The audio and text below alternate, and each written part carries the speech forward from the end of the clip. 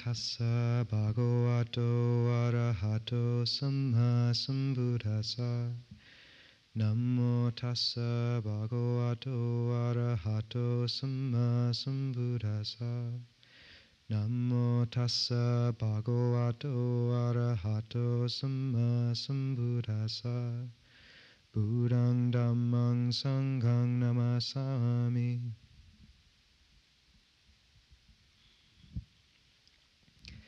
So in the past few weeks, we've gotten to talk about devas, Mara, death, politics. And so I was thinking of like the one black sheep of American Buddhism we haven't talked about, well, one of several, but the one we'll actually bring up is body contemplation. So who here has found themselves confused or sometimes off-put by elements of the tradition so far? Just a bit, oh yes, good. Well, today will be a doozy. So, the Buddha recommended 4 protective meditations, and the 4 include metta, loving kindness, buddhanusati, or recollection of the Buddha and the qualities of the awakened mind and heart, marananusati, recollection of death, which brings about the sense of urgency and understanding of what's meaningful and worthwhile in our life versus trivial, and body contemplation, asubha. And this 4th, you'll notice that those protective meditations are 2 bright and 2 dark, or rather 2 that reveal something beyond the veil of what we usually become fixated on, namely loving kindness and the awakened mind. And then 2 of them are focused on dropping the veil that so often hypnotizes us, namely the body and the ups and downs of this life. So, body contemplation. When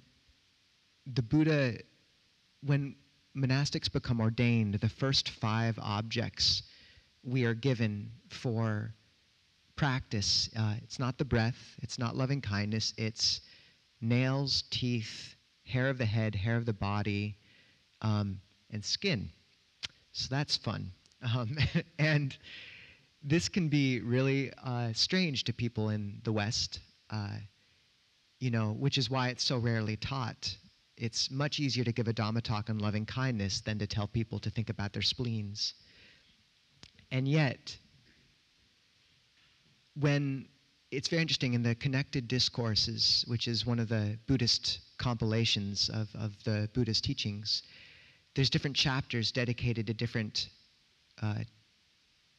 sort of lists or concepts. And the chapter on the deathless, strangely, it's interesting to see what was picked for the first verse in every chapter.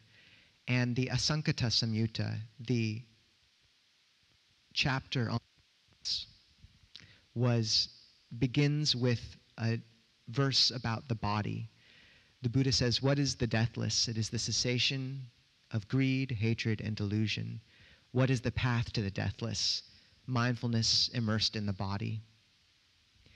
And there's another sutta where the Buddha says that even as the ocean encompasses all water that flows into it, even so, mindfulness of the body encompasses and develops all states there are that partake of true knowledge. So there's this strange irony in the Buddhist teaching where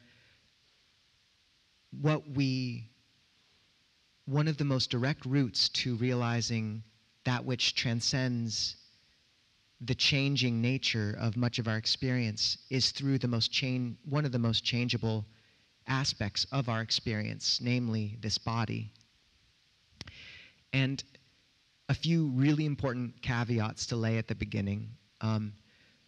First of all, if body contemplation is not supposed to necessarily make just see the body as disgusting. The word often used is asubha. Subha means beautiful, and means not.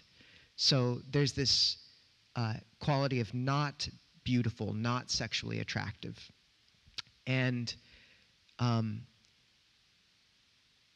where so many people's body image issues, of which, especially for women, I think it's a huge, huge thing in people's lives.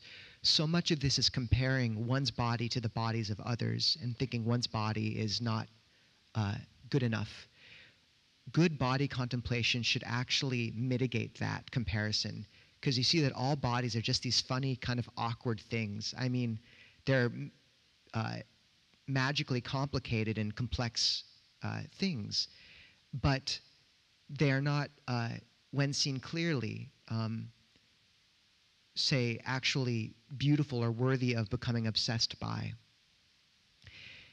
And to see that clearly allows one a tool to, first of all, mitigate sexual fever. And that's a big issue in today's society. The world is very focused on making us, whipping up us into a fever around sex. And half of divorces now cite porn addiction as one of the main causes. So to have a tool in your tool belt where if, say, you're drawn towards breaking your morality through a draw of sexual desire, or you find that you're just obsessed too often with these thoughts that are just inflaming and not useful, just to have something in your tool belt you can bring out and cool yourself down is not a bad thing. It's not a bad thing. However, there's something much deeper in that body contemplation. Of the 5 locuses of identity, the 5 khandhas is what they're called, the aggregates in Buddhism. The body, feelings, perceptions, mental formations or thoughts, and consciousness. These are each things we take as, we sort of attach to as a self. And the body is such a strong one. And where we really see how deluded we are with regard to death. You know, there's so many movies about someone comes down with a terminal illness and then transforms their whole life. We all knew that if we really understood our mortality, we wouldn't live probably quite like we're living now. But our delusion about the body is so deep, we have no idea we're deluded. It's pretty astounding when people get their first glimpse of this sort of trick that's being pulled. It's interesting and it's heartrending too, depending on how it happens.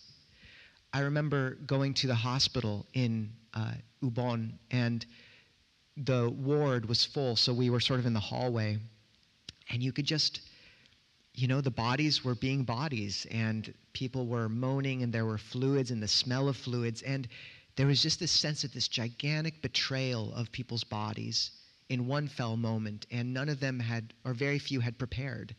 And you could see the heartbreak and the confusion. So much of practice is preparing for what will happen. The body will age, it will become sick, and it will die. So how can we just get some perspective on it, let go of our attachment just a little so that when that happens, our hearts don't break as well, and we're able to face it with equanimity. And this attachment to the body is so deep that a huge number of our defilements are kind of wound into the body. And you'll find that good body contemplation, you know, in the West, people love these sort of highfalutin Zen koans of, you know, what was your face before you were born? But contemplation of the body rips apart the deluded sense of self in this nitty-gritty way that is hard, that's really powerful. And you find that if done correctly, it shouldn't lead to aversion or a sense of actually aversion towards the body, but rather a sense of cooling and brightness. It's as if this heart, you know, you think about what the heart is in Buddhism, this luminous aspect of consciousness, and what happens when it really thinks it's bone, calcium, pus, blood, hair, how much would that darken it? And so all you're doing is drawing back the veil a little bit. And what's interesting is if you start to use body contemplation, not only might you find that a lot of these deep defilements, like your anger at people, your greed, it's like you're hamstringing them. But also, you realize how much you judge other people from their bodies. Ajahn Panyavada says like 90% of our impressions of people initially comes from their body. Ugly, beautiful, attractive. Being attractive is pretty much, it's just as difficult as being not attractive, because you always wonder if people are approaching you because they like you or because they're attracted to you.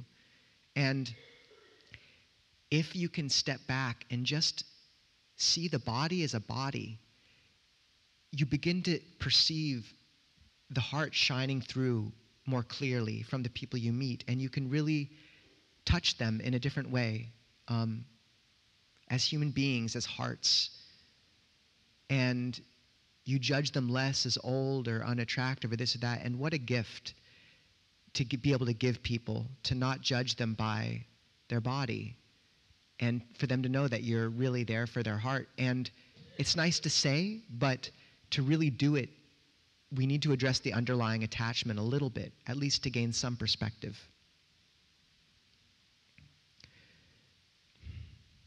So,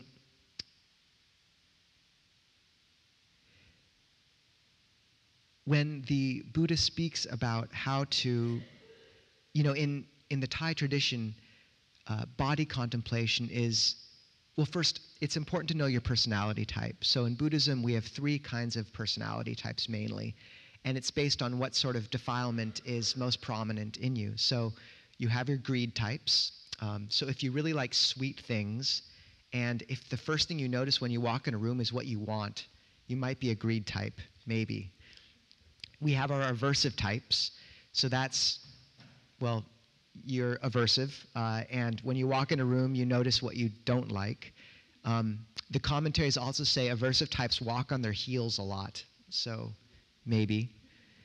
Then you have your delusion types, and delusion types, the commentaries say they kind of walk with this sort of flopping gait, and that's when you walk into a room and you're a bit confused. The issue with delusion types is none of us really know if we're delusion types. If you're deluded, you don't know. So we all might be. And to be honest, we're all a nice mix of all these things. But picking out your prominent one can be helpful sometimes, because if you're an aversive type, then body contemplation can be something you have to use very sparingly and carefully. It'll make you a bit angry, and you'll wake up a few days later feeling kind of like an angry bear. But if you're a greed type, it's very safe to use, and very useful to use. So there are 3 routes to body contemplation. Oh, and I should say that the breakthrough of this aggregate, seeing through it, is often characterized as so powerful, it's paramount to stream entry. It's often such an important vision that people emerge sort of having glimpsed something, the deathless, the first glimpse of the deathless. That's often in the Therigatha, the verses of the elder monks and nuns. Seeing through the body is equated often with the first glimpse of enlightenment. And if you don't think you're deluded about the body, it's interesting to just contemplate some things. First is your reaction to getting bit by a mosquito. So in Thailand, you have ample opportunity for this to think about. And I just started noticing when I meditated, if a mosquito landed on me, it wasn't just the bite or a little tickle. It was the sense of indignation, like, how dare that mosquito? And violation. Just to see that, absurd reaction. The next is just to see what happens when a hair falls in some soup. Both the hair and the soup suddenly become disgusting. It's your hair. What's happening there? What is the body trying to point to? Same with fingernail clippings. If that gets in your soup, I mean, that's That's one thing. Why? Like, why does that make any sense? So we begin to look, anyways. and really understanding that we're preparing for letting go. And this can be a gift.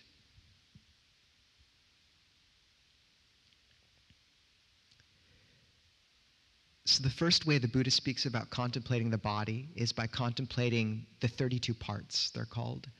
So it's a list he gives, where basically it's just a list of the body parts. Hair of the head, hair of the body, nails, teeth, skin. Those are the 5 external parts that you see that shield everything. But then it goes on, and you speak about bones, blood, pus, sinews, brain, phlegm, tendons. You could go on. And what's useful here is just to go through this list.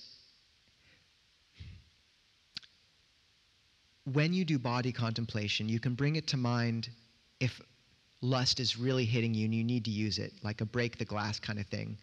But the other time that you can use it is when the mind is really calm for a time, and then it begins to move with this inexorable energy. It's like that glass of samadhi is full. Samatha, tranquility, is full.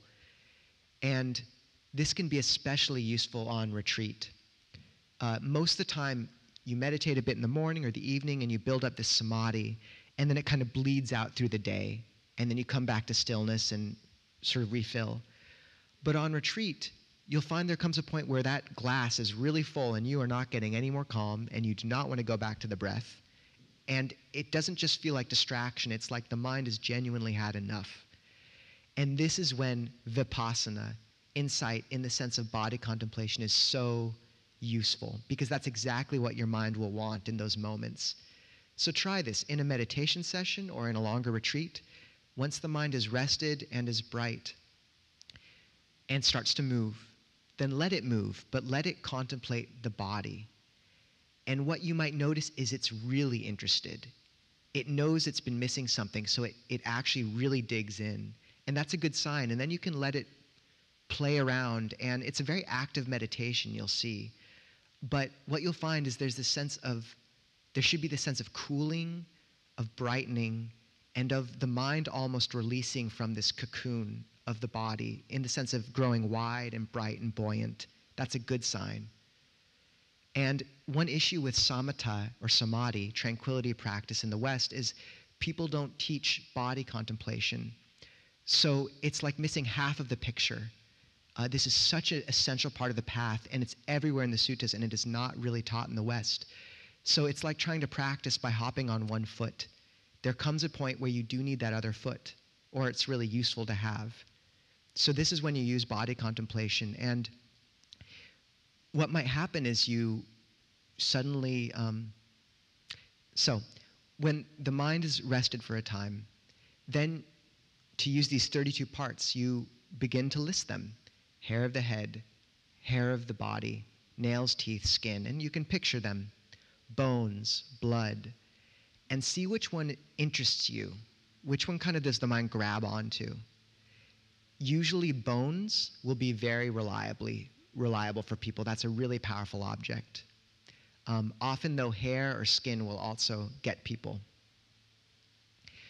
And then once you find an object that the mind kind of likes, it can kind of get its teeth into, then you contemplate.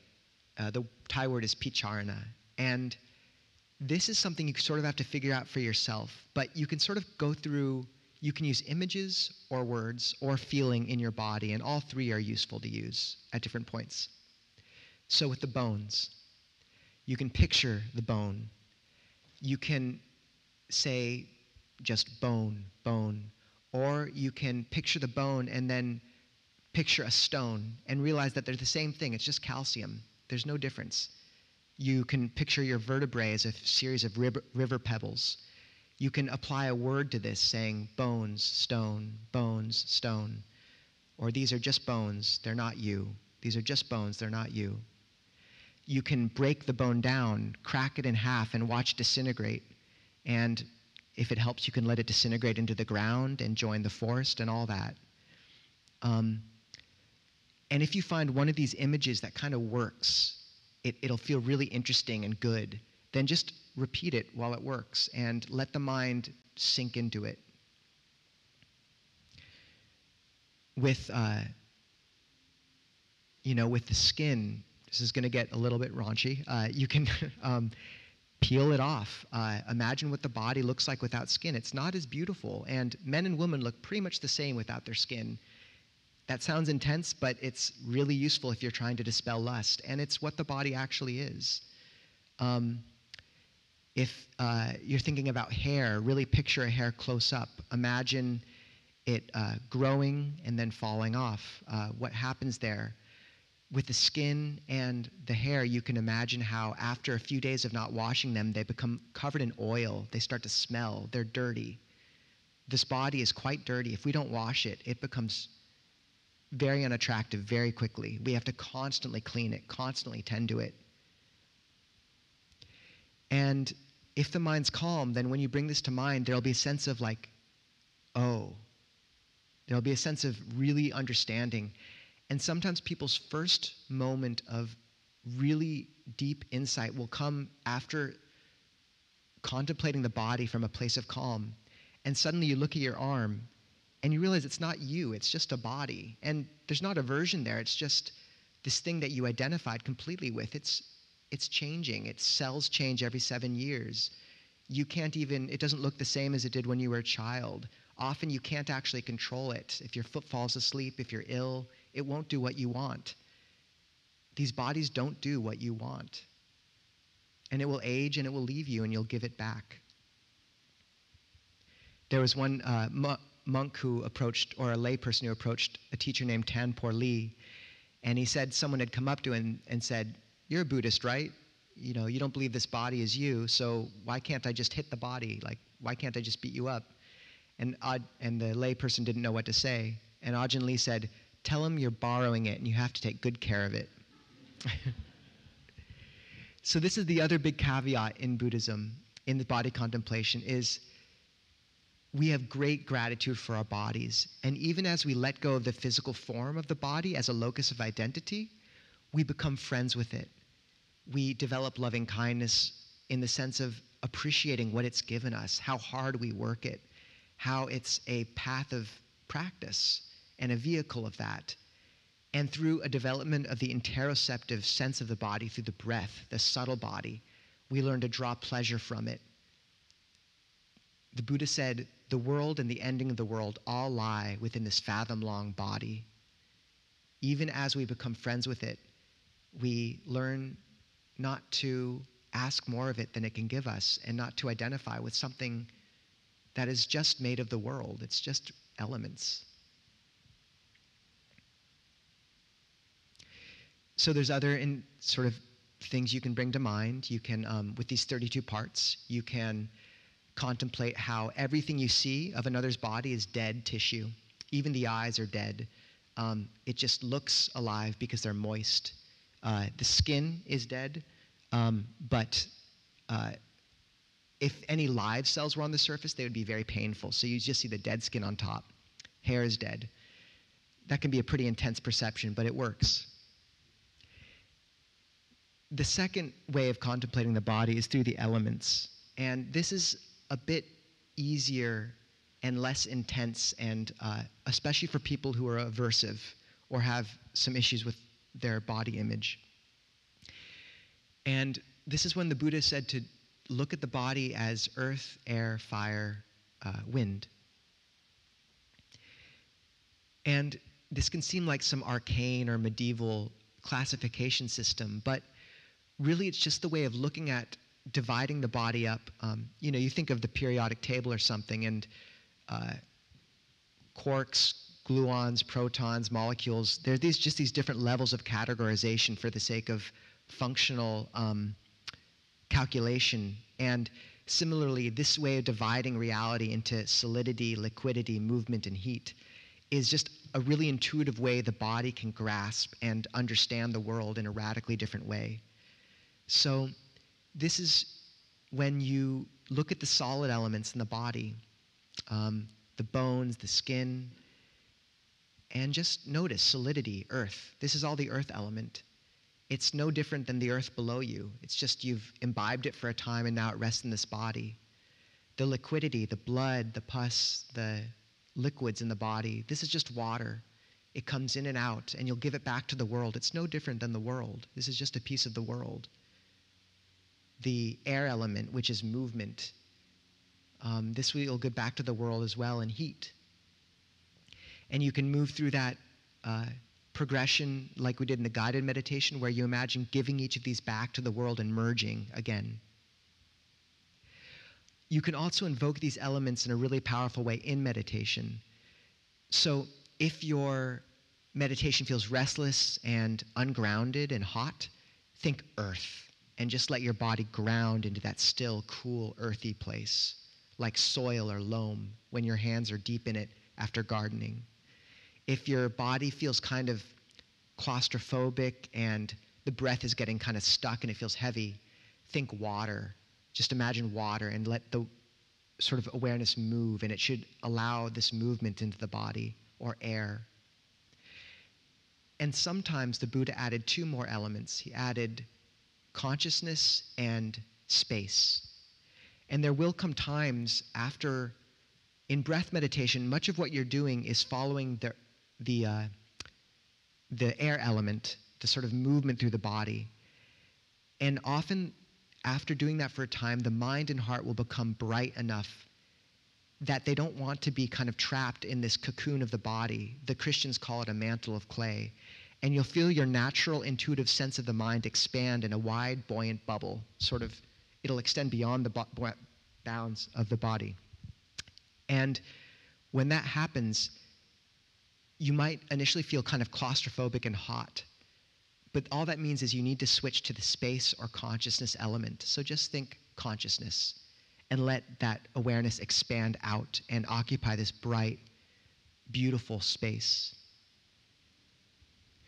The analogy for a deep state of concentration called the 4th jhana, the Buddha gives the analogy of a man covered in a white cloth so that no part of his body is untouched by the white cloth. And as awareness does refine, there can be this sense of the consciousness being slightly different, slightly separate from the body, hovering over it.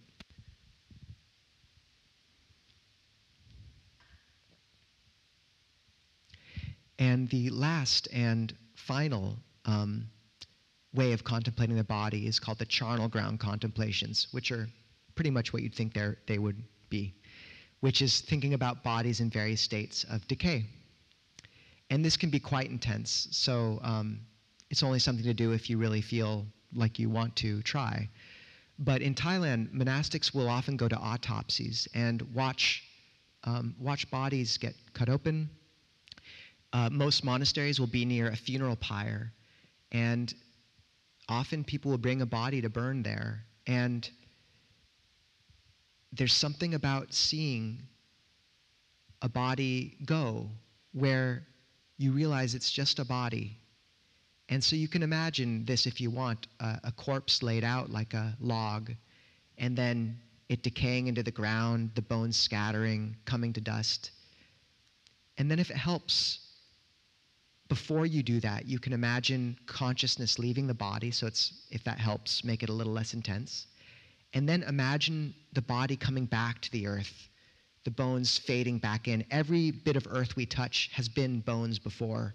We just are sitting on bones. All the chairs you're sitting on have likely been, maybe that metal has been in a body before. This earth is just recycling again and again. We're no different, and these bodies are just part of nature. And these perceptions, if dropped in, can have profound effect, especially to a calm mind.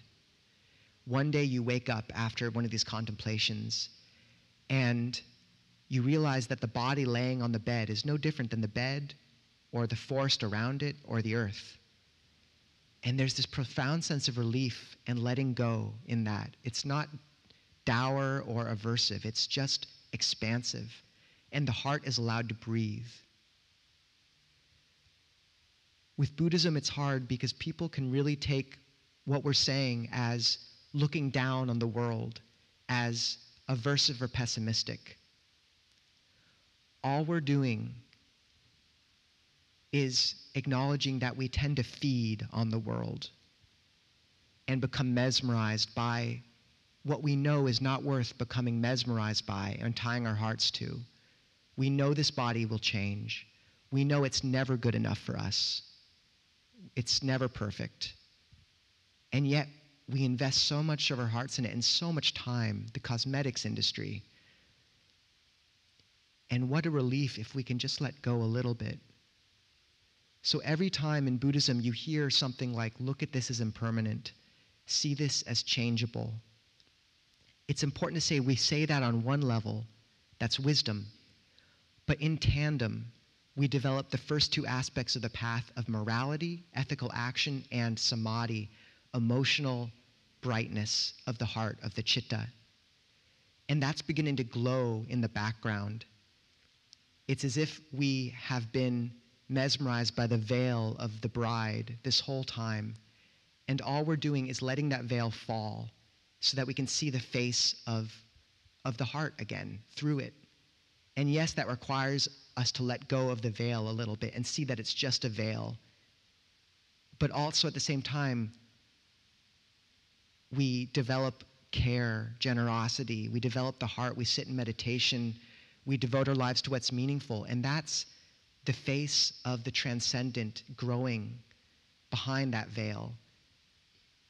And it's harder to articulate what that is than what we're letting go of, which is why we don't always articulate it as much. But that's always there in the background. You come together here with others, you show each other love, you give, you meditate, and the citta, the mind and heart, grows bright. And this is where Buddhism shines.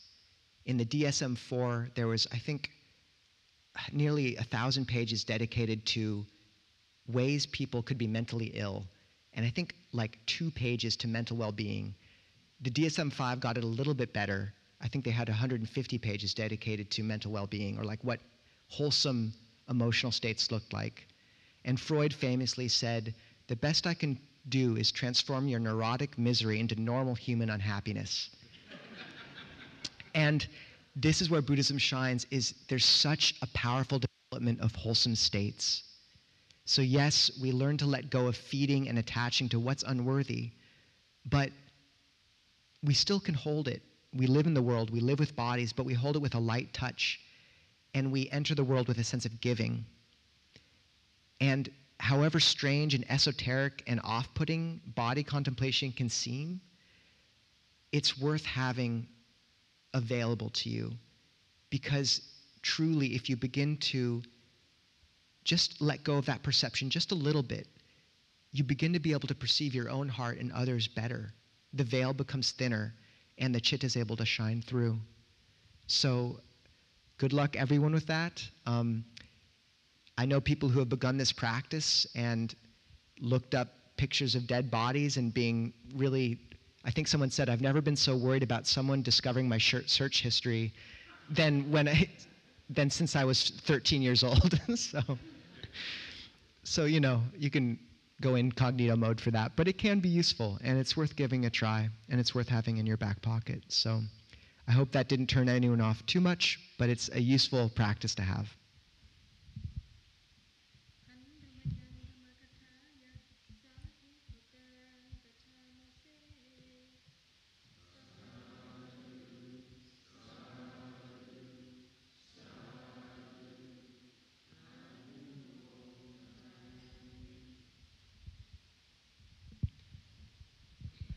So I think we'll do questions instead of breakout groups for this one.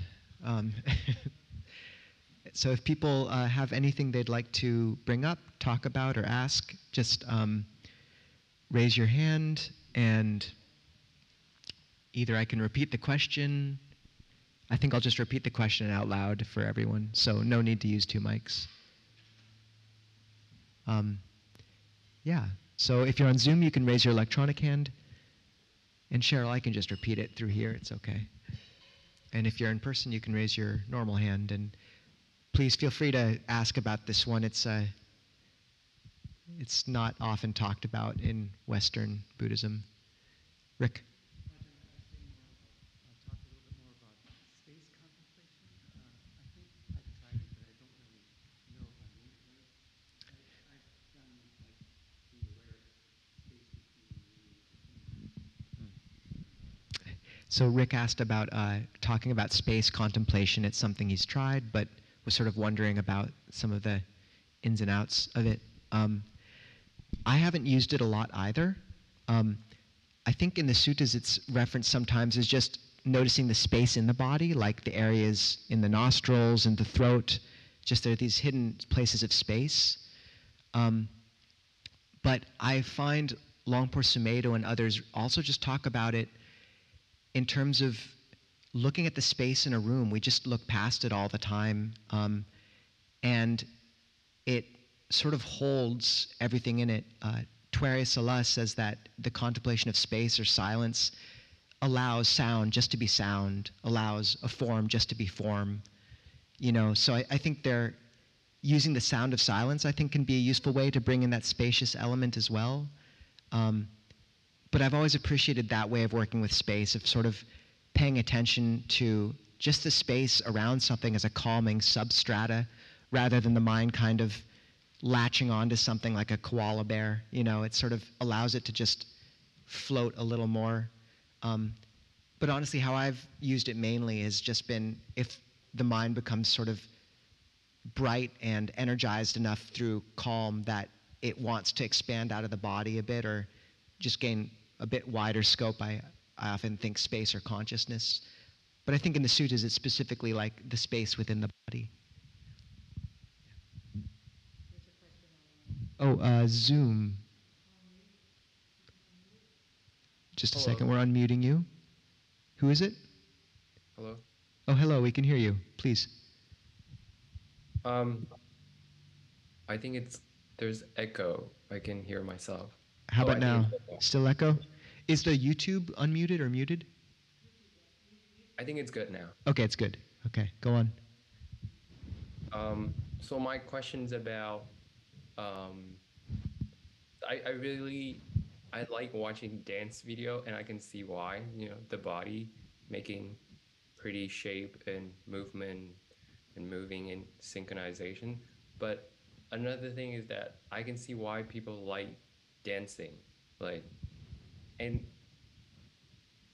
I was not able to really understand that feeling of excitement. Like why are people excited when they dance? And I feel the same, but I don't know why. I can't break it down in terms of Dhamma. Like why? Why, from a dharmic perspective, do we like to dance, right?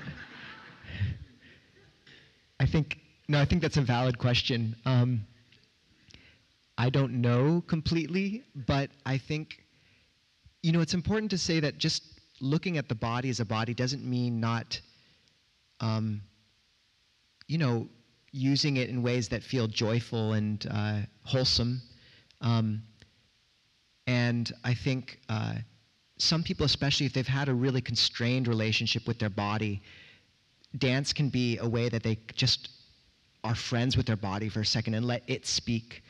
Ayananda Bodhi has an interesting practice where she'll set two cushions across from one another, and she'll sit on one as her mind and write a letter to her body, and then she'll move to the other cushion and receive the letter and read it as her body and write a letter back to her mind. And I think for some people where the split has been really intense, probably based, I imagine trauma can contribute to this, as can just negative body image is so prevalent. I think dance and some movement is a way for people to come back into contact and relationship with their body and express through it. Although I think some exercise can actually be threaded with an aversive state of pushing oneself as well. So, monks don't dance. We don't necessarily encourage people to dance, but we also don't look down.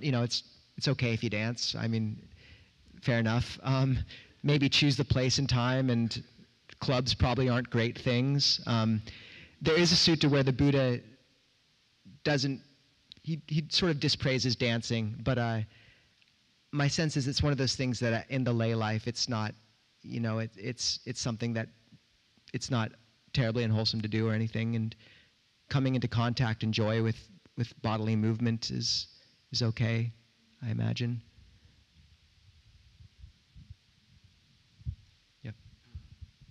So when you were talking about politics a few weeks ago, you talked about, the preventative aspect of it, of maybe not tuning into the news so much. Do you recommend, so in the body contemplation seems like a curative, right? So do you also recommend a preventative of not engaging in commercials? Like, it's everywhere, but like trying to limit like this whole idea of human sexual, looking at it all like a small margin. So is there a way of just kind of like So the question is, with the talk on culture war pacifism a few weeks ago, we talked about kind of preventative measures of not imbibing news as much.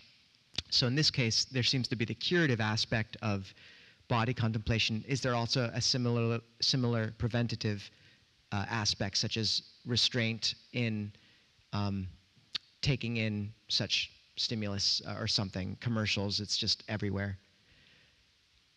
Yeah, sense restraint is important, and it's an active sense restraint. It's called Indriya Sangwara, and it can often be characterized as a sort of self-denial, but it really is an act of self-compassion. Like if you start to meditate and feel what it feels like to when the fever gets going of greed, it's exciting and kind of is a rush, but it always lets down, it never ends, and it's drinking salt water. It just makes it worse every time. There's no end that way. And the more you see that, the more you really can look at it, and the more you begin to perceive this quiet, clean burning happiness underneath the surface of sensual desires that's there, all sort of hovering and growing as you practice, the less you're attracted to those stimulus. And the Buddha compares sense desires to feeding off of them, to oh God, I'm just hitting you all with so many intense metaphors, to a leper picking their scabs and cauterizing them over a fire. So it's like there's a measure of satisfaction in picking a scab, but it's not going to help anything, and it doesn't lead to good health. And so once again, one can live in the world, one can go to good meals, have beautiful experiences, but to feed on them, it's just useful to know the limits that gives you. And yeah, to notice how much the world will just try to grab you and how you are grabbed. I'd say a big one is the more gross forms of that sort of stimulus. It is important to really restrain from. So if you can avoid watching commercials in the same way, and then some of the more intense forms of sexual stimulation that are available in entertainment, if you can really pull back, abstinence in that realm, that is good. Pornography is an intense thing that is everywhere right now, and I don't think it's probably great for people's hearts. Kim?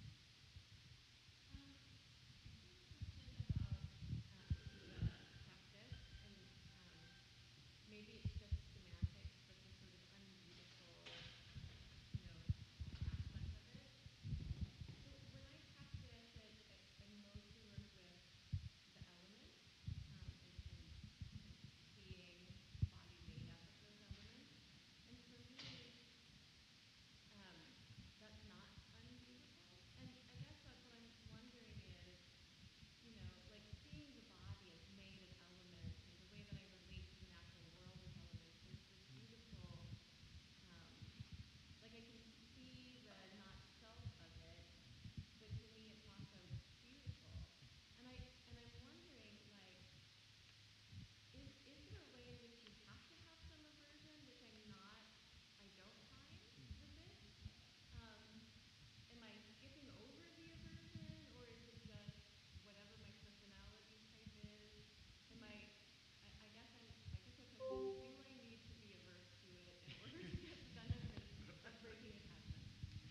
So, good question. The question was, this person uses body contemplation often as the elements, and there's a beauty she sees in that in terms of letting go of the elements into nature, and it seems like the elements or the practice of looking at the parts of the body is more has an aspect of kind of really seeing it as not beautiful and almost aversion in a sense. And she's wondering if she's missing something by not engaging in that part of it.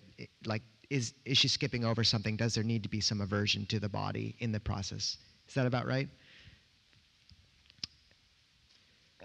I think this is one reason why elemental contemplation is so useful for people who either have really struggled with body image or are aversive types, is because it is a lot easier not to have there's a beauty in that, and it's very clear how this body merges back into the world, and there is a connectivity and wholeness to that. Much of the wisdom that I've heard says that we are so attached to the body that often it's useful to go a bit the other way, which is where Asubha comes in. And it's just something you kind of have to experiment with, like from a calm place when the mind has that brightness and power.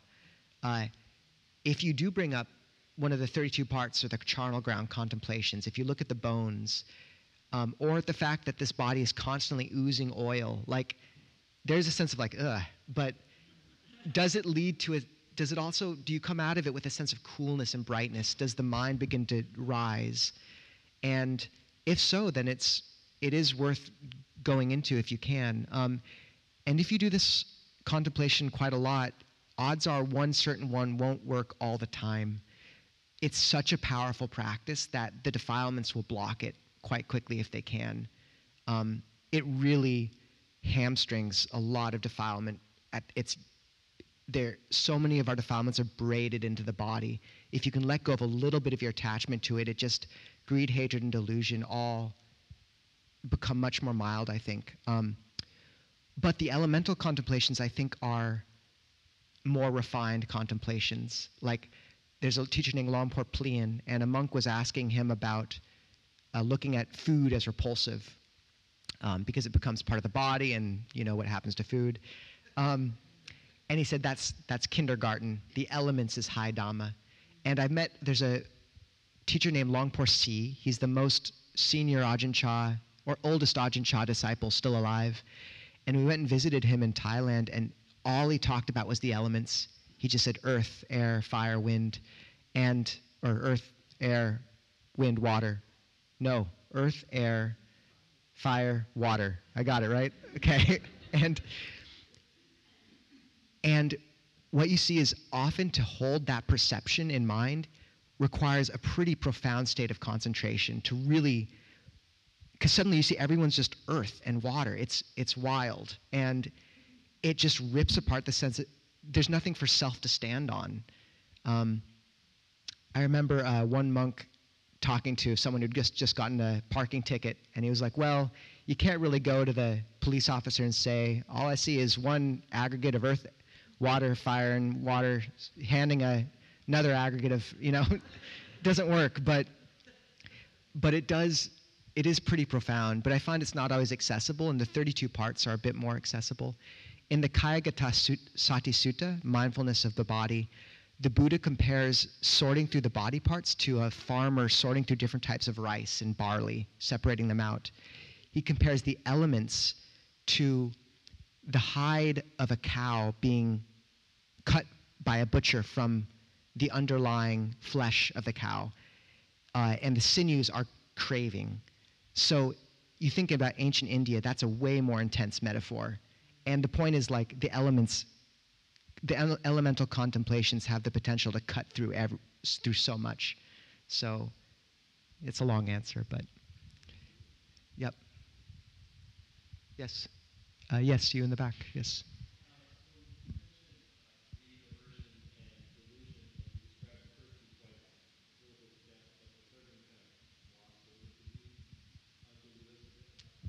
So the question is, I described greed, hatred, and delusion, the three root defilements, in detail, but I described greed and aversion in some detail, but glossed over delusion. That's a famous question. Someone asked that to Longpo Cha. He said, I see greed and hatred, or greed and aversion, but I can't find delusion. And Longpo Cha said, you're riding a horse and asking where the horse is. And it got mistranslated in a funny way. Yeah, I won't go into it. But there's greed and hatred are the two arms of delusion. It's the pushing away and the pulling towards out of craving. When delusion's prominent, though, it often manifests as indifference and distraction. And a deluded type character will often just be a bit nebulous, spacious. Each of those three types can mature. So I think one useful way of thinking about it is greed types easily mature into faith. Aversive types easily mature into wisdom. And delusion types can mature into spaciousness and equanimity. That's not totally commentarial. It's just something I've heard and noticed as well. So yeah, delusion's harder to pick out, but it can be a sense of kind of fuzziness and yeah. The Buddha said, greed is a small stain, but it takes a long time to cure. Greed types, like, life's pretty good. It's the scenic route. Aversion is a large stain, but is quick to become cleansed because it's very unpleasant to be angry. And aversive types see the difficulty, and often they don't want to take the scenic route to transcendence. Delusion is a large stain and takes a long time to fix. So it's never fun when you get labeled as a delusion type. Yeah. We do have to wrap things up. Maybe one more question at most. I don't know who to pick. Gary, yeah. I hear a lot of aversion in, I guess, just being the usefulness of some of these contemplations to keep from attaching. But maybe it's a personality matter, but my tendency is to look more closely and to emphasize, understand and appreciate the reality for what it is, rather than being turned away from it. And I'm wondering if you can comment on that. So the question is, the person hears in these practices quite a lot of kind of aversion and pushing away, whereas his approach has often been to look deeply or try to look deeply into something and see and appreciate and then let go. I think that's great.